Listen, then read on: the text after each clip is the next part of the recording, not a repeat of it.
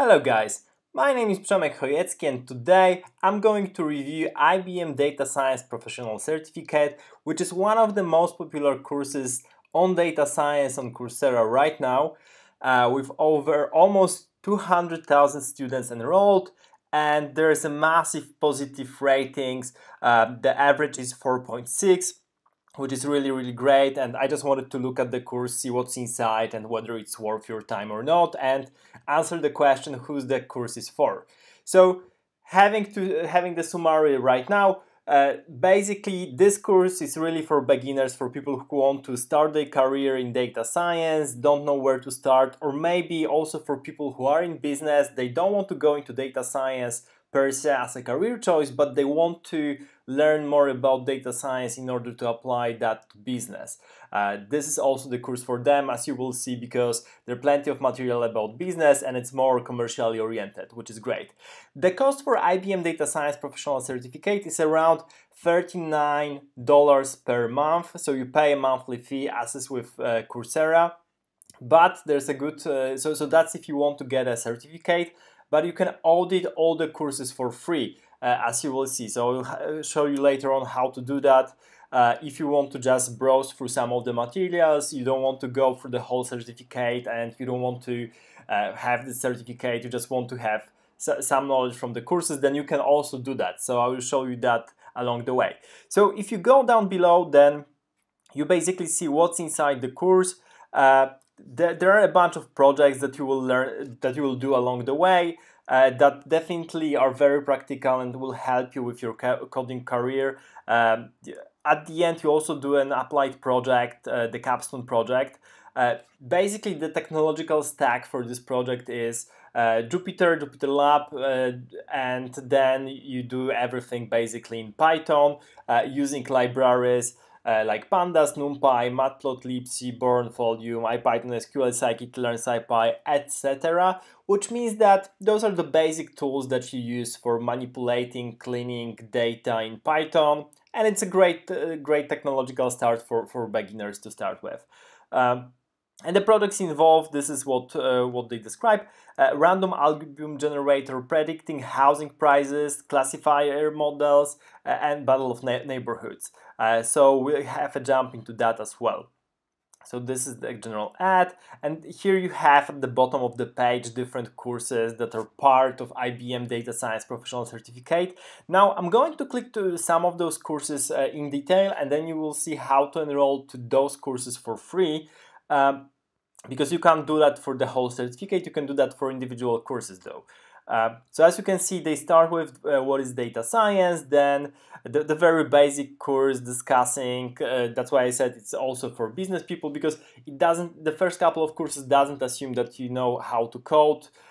You don't have to need any kind of a coding background to start. They really show you everything. So this is like that for the first couple of courses, for the first couple of videos. You don't really have to have any kind of experience with coding, which is great. This is like great start for beginners. And as you can start, all of those courses have really great ratings. So let me show you first what is data science. This is the very first course. I have already opened that in another tab. So this is the course. So let me, for example, jump into what's inside. As you can see, this is defining data science, what data scientists do, data science topics. We probably can go, for example, to week 3, and I can click on videos. And then you will be able to view, you have all these materials in form of the videos. And so, for example, how should companies get started with data science? You will have a video here, which will start playing, of a person discussing how companies get started in data science. So that's really great. And then in those first lectures, you also have lecture notes. So this comes in the form of the deliverables. So let's have a look inside. This is basically like a one-page summary of what was in the course. So yeah, this is the thing here. So again, there are a couple of videos here for each week, and if I were to go back to the first course, maybe I can show you how to do it with a different one. If I were to open, for example, tools for data science, I'm opening the second course from this IBM data science certificate. Then you basically can see here the course, and I should have the option somewhere to enroll into that, or maybe let me see how it goes. Yeah, so basically, as you can see, I can try enrolling for free, and there's this free trial, but apart from the free trial, I'd be also able to audit the course. So this is data science. I click next, and there at the bottom of the screen you have this audit the course, and I'm clicking that. And if I click that, then I go directly to the course, and I'll be able to review the whole material for free without having to pay. Which means that's great, as I said, for browsing the materials, and if you don't need a certificate, then that's definitely a way to go. So yeah, this is basically how it was before. I can then look at particular videos, what I want to see. But let's go back to different materials, because there's another cool thing that I want to show you in this, why IBM Data Science Professional Certificate is so great, in my opinion. I basically jumped into farther along the way. I really wasn't concerned with this basic courses so much, but it's really great with the later courses on data analysis, visualization, machine learning with Python, because you get to really code, and you get to work with really well prepared Jupyter notebooks. So I have already jumped into machine learning with Python for you, so let's go into that directly. So for example, this is how it looks like. Let's go to the overview of the whole machine learning with Python. And basically what you have here is first of all introduction, and then the bunch of very standard techniques and the general discussion of regression, classification, clustering, recommender systems, and then you do the final project. So let's go to clustering. Basically clustering is segmenting data into different clusters, as the name says. So what's really great is that you have these videos playing, for example, and describing to you what's clustering, showing you data and how, like, it's really well explained with all the graphics what's clustering. But if you think this is fluff, which you might think, because like there's no mathematical theory behind that, or no equations to show, no code also. Well, that's true, but then you can go to this lab k-means, which is basically what it does. It will take you to the external Jupyter notebook, where you can play around on the cloud, so you don't even have to install anything on your computer. And this is the greatest part of this course, I think, because you don't even have to install anything. You don't have to even know how to set up anything on your laptop, and you can do that literally everywhere. So I think I have opened that already somewhere. Yeah, this is the Jupyter notebook that you're getting from this particular course on k-means.